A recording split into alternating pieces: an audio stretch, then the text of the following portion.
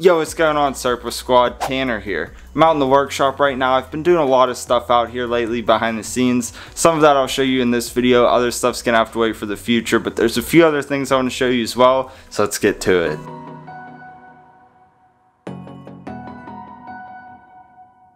Help support the channel by commenting, liking, subscribing, and turning on notifications so you know when I upload new content.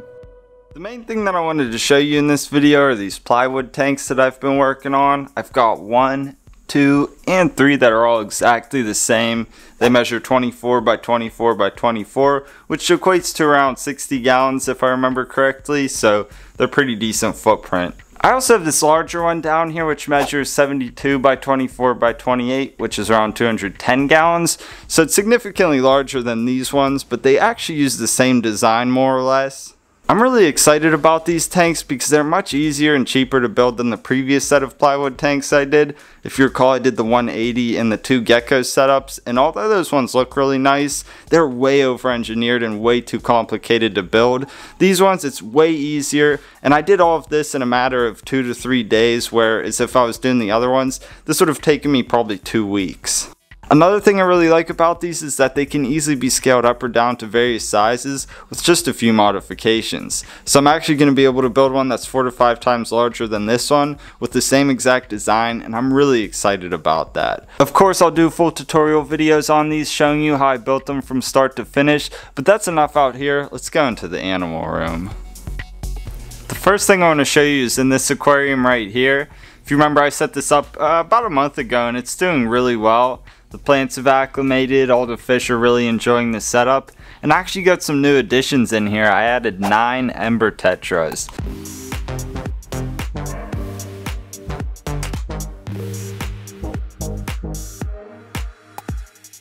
I think they're a great addition to this tank. They're small, peaceful, lively, and they also add a nice splash of color, which is the same color as the tails on the X-ray tetras, so it's a nice little complement as well.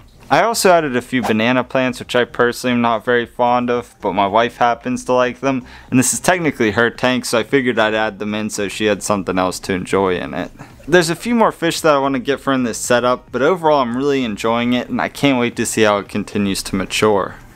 Something else I'll show you over here real quick is with this paludarium. I'm still not sure what the long-term plans are for it, but there's actually an inhabitant in here right now, and it's a baby goldfish that I found in the 350 gallon nonetheless. Unfortunately, I don't have any footage of it, but what must have happened was the goldfish spawned in the pond out back and laid eggs in the water hyacinth. And whenever I pulled those and put them in the 350, the eggs must have hatched, and then we had some baby goldfish. I had 3 of them and I put them on here. As far as I can tell, there's only 1 remaining. I'm going to let him grow out for a little bit and then I'll set him free in the pond out back. Something else I've done is I moved the frogs from their old 40 gallon tanks into the new 75s. I've got the 40s out in the garage right now and I'm cleaning them out. I've got a really cool plan for the one on top, but I'm still open for debate on the one on the bottom. If you got any cool ideas what would be suitable for a 40 gallon breeder, definitely let me know. Hi Casper! Anyway, like I said, I finally got the frogs moved over into their new 75s, which are doing quite well. As you know, whenever I've put the frogs into the 40 gallon tanks, especially MJ, he ruined all of the plants. And I think allowing the plants time to acclimate prior to putting the frogs in was definitely the key to success, because as you can tell, the plants are doing really well. And I'll tell you that they've been in here for about a week now, and even in that short amount of time with the other tanks, they ruined the plants, so I'm pretty sure that we're going to have success this time around. As you'd probably expect, Samson found himself a nice cozy area on the land to dig a little hole in. He's pretty much going to reside there for most of the time, although he will occasionally go into the water feature like he did in the previous tank, but he's pretty much just going to stay in this spot for most of the time. So at least the tank looks pretty cool, and it's nice to have him at eye level now because I can just look in and easily see how he's doing and feed him. MJ also appears to really be enjoying his new paludarium.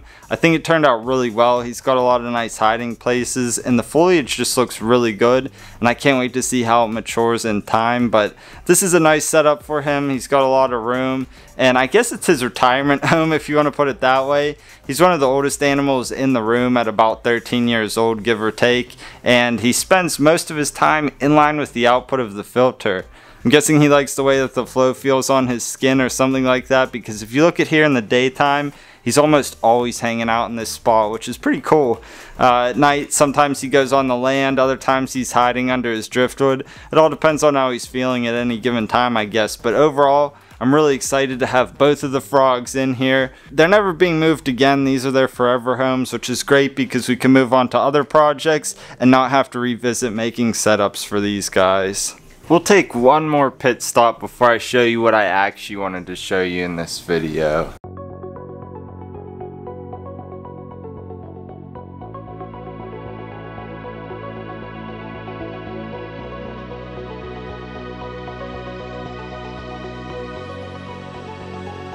We'll start up top with the 16-gallon jungle scape. I really like how this one is turning out. It's probably one of my favorite aquariums in the room. I really enjoy watching it.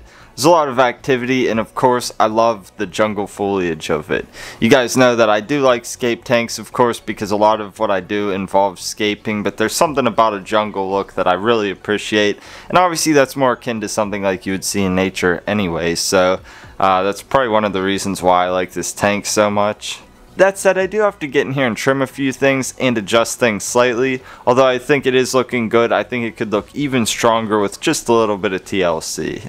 Overall though, I'm still thoroughly enjoying this tank. And of course on the bottom we have the minimalistic Volcano Rasbora scape. I can't say that I like the scape as much on this one, but I thoroughly enjoy the fish. They're such a joy to watch, and especially feeding them. They just go crazy at feeding time, almost like little sharks with a feeding frenzy. It's so cool to watch. Now I'm sure many of you will be saying that the scape looks perfect as it is and I don't need to change anything, and although I think the hardscape looks fine, I think that the plants need some adjustments. I don't really have any issues with the ones that I put in there, but I think that it needs more different textures, things like that, to just really elevate this design. So over time I'm going to continue to adjust those things and get this scape to where I really want it to be, because I think it's a really cool one, a lot different than others that I have in the room, and as I said, I'm really enjoying the fish in here. Enough on that though, let's check out the quarantine room and I'll show you what this video is really about. I actually got to let them grow out, and I really want to start posting pictures and videos and stuff of them on Instagram and whatnot, but I can't do that without having shown you guys first, so I wanted to show them in this video because I'm really excited about it. And I gotta be honest, this is my favorite fish of all time. I don't know why that is, I find them absolutely fascinating. They're so cool to watch and very elusive, so I think for me this is probably the most rewarding fish I could possibly own. Before we get into the meat of this, we got to go back about 14 years to when I first started keeping fish. So I'm about 14 years old, I'm a complete novice, but I'm actually having decent success keeping fish in all manner of different aquariums and stuff like that. I started out with a 10-gallon and I quickly got up to a 90 and then a 125, and I was just having so much fun with it. But when I was doing research about various types of fish, I really was drawn to the oddball fish. So a lot of my early fish were these goofy oddball fish, and I had a lot of fun with them. But there was one in particular that I didn't have that good of success with, and it's not necessarily that it's a super difficult fish to keep, but like I said, I was a complete novice and I didn't really understand that much about it. I was always chasing water parameters and different things like that, whereas if I would have just provided a consistent environment, I probably actually would have had success with this fish. Now jump into present times, and given the opportunities that I have now with these large tanks and actually understanding what I'm doing in terms of aquatics, I found it right to keep this fish again, because this is the most rewarding fish I could possibly think for myself to keep. I know that many of you guys aren't going to understand why I like this fish so much or even think that it's a cool fish, but for me this is an awesome one, and what I've chose is the black ghost knife fish. As I'm saying, this is my favorite type of fish. I think that they're generally underrated, they're highly intelligent, and they're really fun to watch. I think that could largely be due to the fact that they're nocturnal, so they don't always come out, and they're somewhat elusive animals, so you don't see them all the time. But for me, that's probably part of the reason why I enjoy them, because when you get a glimpse of them or they're moving around, it's just really fun and cool to watch. In line with that, if you remember, I put those submersible lights in the 350, so it'll be perfect for viewing this guy at night as he's cruising around looking for food and that sort of thing. Like many large fish, these guys are highly inquisitive, intuitive, and fairly intelligent. This is definitely more of an intermediate fish. I would not recommend it for beginners. If you're interested in knife fish, the brown knife fish is probably more suited for a beginner. They don't get quite as large, and they're a lot easier to keep from my experience at least. One of the pain points, if you will, with this type of fish is that it's often really difficult to get them to eat prepared foods. I think that's one of the reasons why the brown knife fish appear to be an easier fish to keep, because anytime I have kept them, they always responded to it immediately, whereas with this, it was really difficult for me to even get mine to eat anything other than frozen or live foods. This one, however, I was able to get it to eat prepared foods on day one. So as of now, I've got this guy accepting fluval bug bites, Antiquari viper bites, as well as frozen food. So that's great because he's accepting a variety of different foods right now. And it's not even a hesitation for him. As soon as the food goes in, he's eating whatever is dropped in. So that's awesome. As you can tell, I'm so excited to reintroduce this one to the lineup. It's a fish that I've been wanting to keep again for so many years, and to finally have one that's doing so well right out the gates is an awesome feeling, and I just can't wait to see him cruising around in the 350. I know he's just going to look awesome in there, and I can't wait till then. And that's going to do it for this one. As always, I really hope you enjoyed the video. If you got any name suggestions for the knife fish, definitely let me know in the comments. I was messing around with my wife and I told her that we should name him Bobby Flay. I don't know if that's a good name or not for him, but let me know. If I like the name that you chose, I'll give you a shout out. Anyways, guys, I gotta get back to work and stop talking. So until next time, Serpa Squad, take care and peace.